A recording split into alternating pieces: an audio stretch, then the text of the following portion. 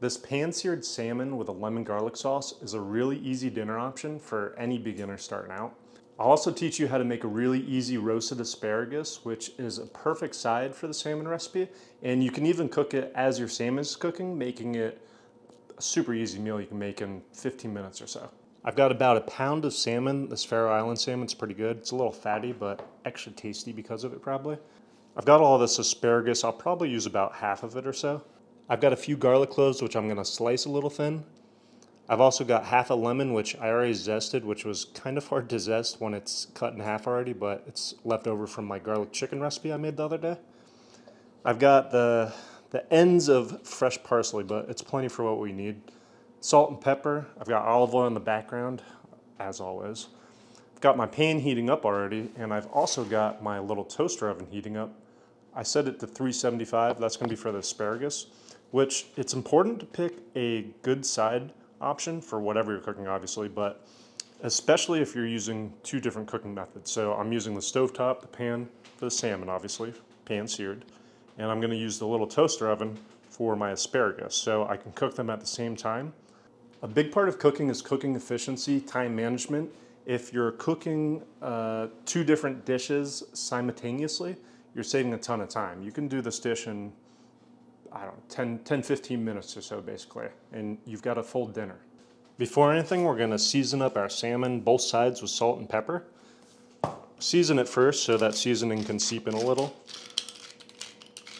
Honestly, I probably should have seasoned this maybe 30 minutes ago, but it's okay. Make sure you season both sides too. Never forget, my senior chief yelled at me one time for only seasoning one side of the chicken and called me out on it, rightfully so. Make sure, if it's a big piece of salmon especially, hit everywhere, you know? More seasoning, the better. We're gonna pan fry this garlic, so don't slice it too thin because we don't want it to get crispy in the pan, if we can help it.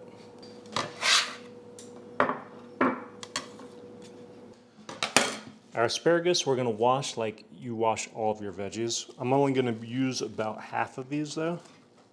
Little trick too, see these little rubber bands, they come in handy around the kitchen all the time. Yeah, we're only gonna use half of these. It's just my wife and I eating this. Pat your asparagus dry after you rinse it off too. It'll help with the roasting of it, because we don't really want to steam the asparagus. We want to get a nice roast on it, especially at 375. And we're gonna chop off the ends of these. Basically the part, sometimes they just fall off on their own like this one did. Line the asparagus up on the pan, hit them with a little olive oil, and when you hit them with it, toss it up nicely so it's very well coated. So hit them with some salt and pepper. Very simple. If you have more lemon, I only have half, so I can't, but you can even spritz a little lemon on here, and that will make it even better. But super simple, olive oil, salt, pepper, roast them at 375. These are kind of thin, so they'll probably take about, I don't know, between 8 and 12 minutes, depending on how crispy you want them. I'll probably start out at 8 minutes and see how it goes after. I've kind of got the last bits of parsley here, so I'm going to be using stems, which is completely fine. A lot of people throw out the stems. I don't know why, they taste good. Maybe not as good as the leaves, but most of what you're cooking, you'll be fine using some stems here and there. We're gonna set aside most of it, but keep some for a garnish. I've got to keep a little more for the garnish because I got to try to make a nice thumbnail for you guys to click into, hopefully. Once your pan's hot enough, add a nice healthy amount of olive oil. We love olive oil. Now we're gonna put our salmon down, skin side. Oh, yeah, that was nice. Now see how it starts shrinking a bit already? We're gonna turn the heat down just a little.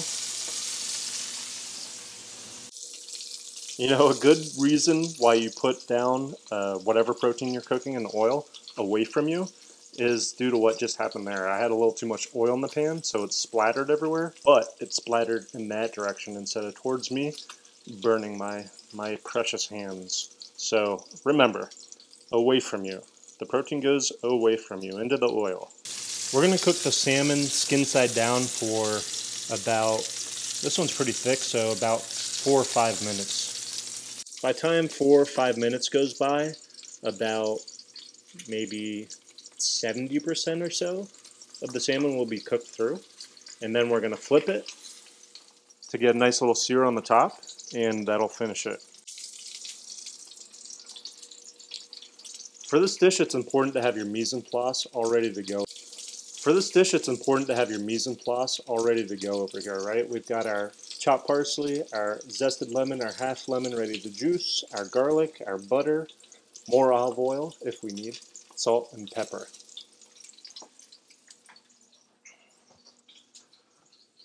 I've also got the asparagus going already.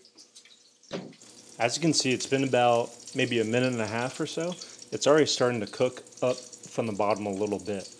By the time we're at about 4 or 5 minutes or so, it should be cooked up a bit more, and that's cooking through the mid part. This is a really big juicy part right here, so we might go 5 or 6 minutes. We'll see how the skin's looking.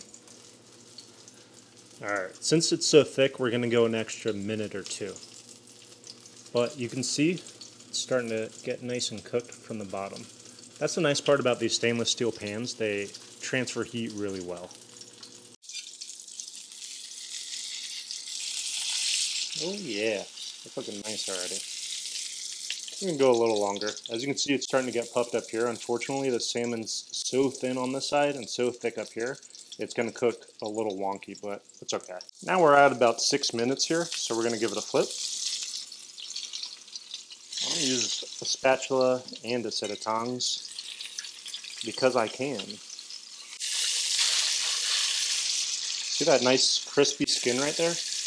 Beautiful. We're going to cook it on this side for another few minutes since it's such a giant fucking piece of salmon. It's only been about a minute or so, but I want to show you what it's starting to look like already. See that nice golden brown it's turning already? It's getting nice and crispy. I want to keep it going a little longer so it really cooks through though. Now, I've got to show the important piece here. See, obviously it's not cooked through in the middle yet because I picked the most lopsided salmon ever. So I'm going to give it another couple minutes. Important thing is use your thermometer, okay? Right now it's about, I think I just temped it at 85 degrees. Another couple minutes at this high of heat in this oil, we'll be good to go. We want to bring our fish up to about 115, 120 or so, let it carry on up to 135. Quick trick also to hit a side like this one is right now, how raw looking it is. Turn it on the side a little bit. That'll heat that bad boy right up. If I just tempt it in the middle and we're sitting about 120-ish, so we're already overcooked it a tiny bit. Sometimes these bigger pieces, they can be a little stubborn, but don't worry about it. Just throw it on its side. It's not that complicated. We're going to set it aside on a pan right now. Ooh, that looks beautiful right there. Check that out. Looks delightful. That's not even the end of it right now. Now it's time for one of the more fun parts. It's nice and hot still. We're going to get our garlic in here. We want to make sure to not burn our garlic, even though I have a tendency to make mine a little extra crispy. But if you do it too much, it's going to get a little bit bitter. We're going to throw in our lemon zest. We're going to throw in the juice of our lemon.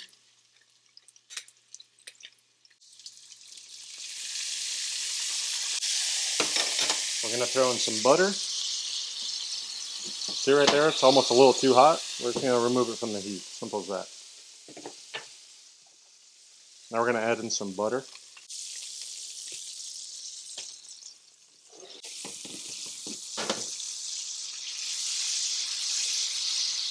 Lower the heat a little more. And turn into a bit of a brown butter sauce, which is going to be delicious.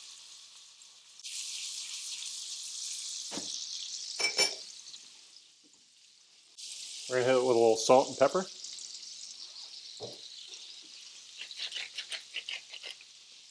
And with our parsley.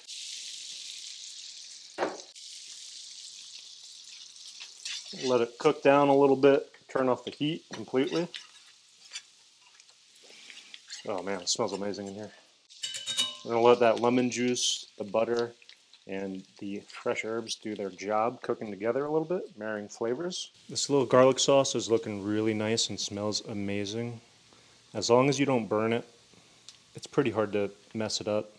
Like I said, as long as you got your mise en place ready to go and you do this quick, you should be all right. Our asparagus is done just in time for the salmon to be done as well.